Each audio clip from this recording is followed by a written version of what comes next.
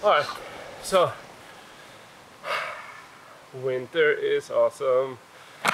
Today I'm going to talk about why and how photography changed how I work.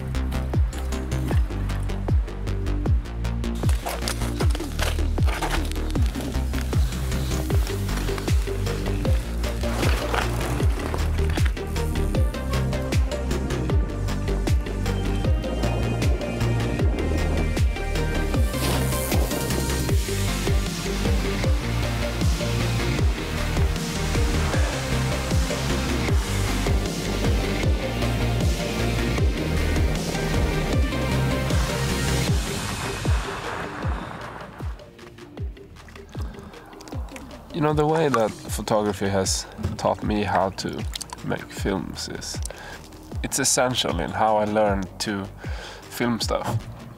Because the first thing I started doing was taking pictures, and they sucked.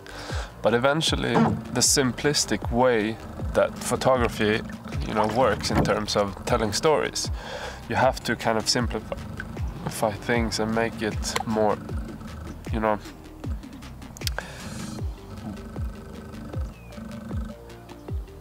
why is the autofocus? Brr. Because of all these particles, maybe. Okay, anyway. So the way that photography works is that it's really simplistic. So in a way I think it helps for you to hone in on your style, because you have to think about storytelling in a different way. You have to make it more simple, and that helps if you want to know what you're doing and learn how to do things. So I use it as a way to develop my style and find new ways of telling stories, for instance. And it works really well, because you have to think about, you know, how you define a style, for instance, within a film. So with my new film, I'm working towards only shooting everything on like 24 to 35 millimeter on a C300, so a Super 35 sensor. That's a really good limitation to have, and I think that creates a certain style. So I want to use that to kind of hone in on a style, and that's what photography can help with, because you can actually hone in on a style through just using one lens, for instance. You can do that as a filmmaker too, but it becomes more easy to analyze if you just have one image to analyze what's good, what's bad. And then with the look, of course. Looks is easier to achieve in still photography. And finding photographers that has a definite style is easier if you look at photography, I think. So that's why I love photography. Other stuff too, but that's one of them. Okay, so photography to me is really what helped me hone in on my style, basically. When I started making films, I had no clue of what style I wanted to do, like everybody else. But then as I kept working as a still photographer, like I kept taking pictures, I kept trying to tell documentary stories, that eventually, you know, manifested in something, which is the look probably that I have today, or the style to how I do things. So there are two things that really helped me actually to develop my style through photography. One was just trying to tell stories. I realized working with photography that what I like and what I enjoy the most is telling stories with documentary style. So I realized that when I kept taking documentary still photos, I felt like there was some kind of nerve and authenticity in that. And that really has manifested itself into me and my filmmaking and all that I do today.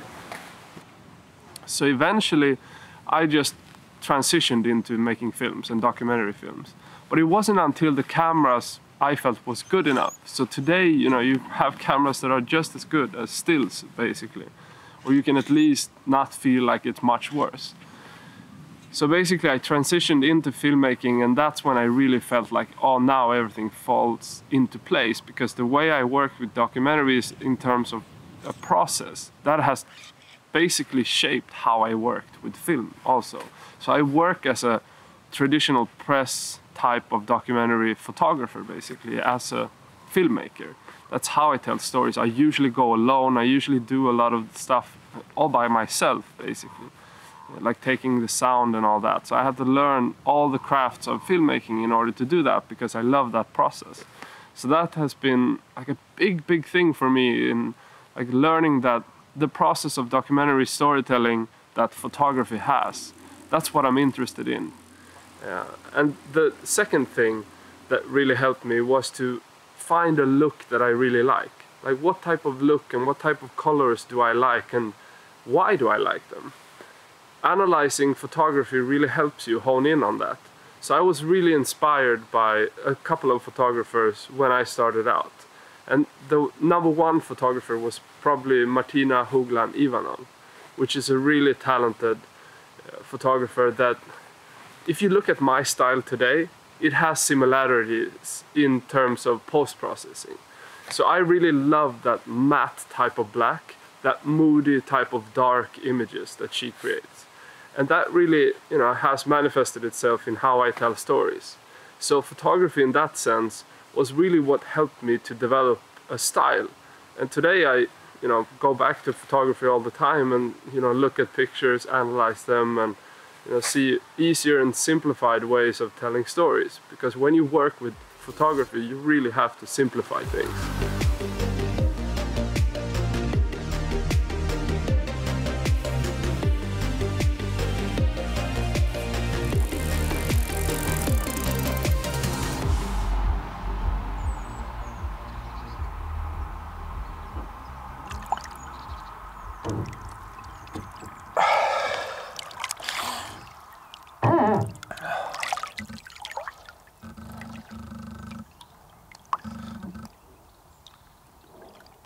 And I also think photography,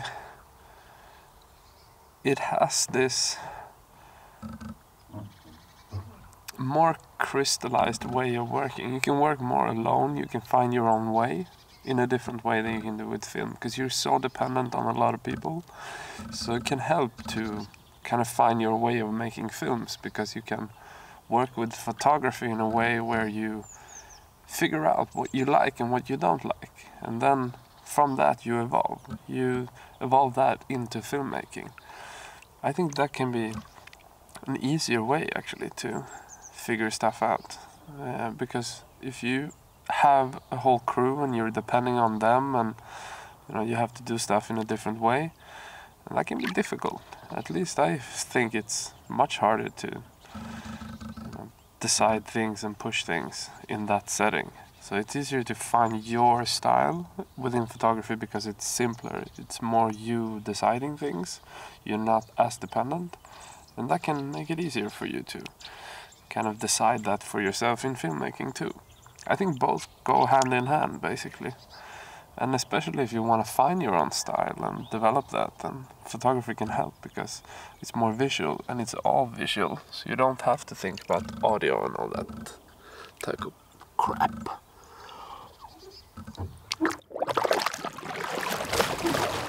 This hot tub is actually the first thing I got when we moved here.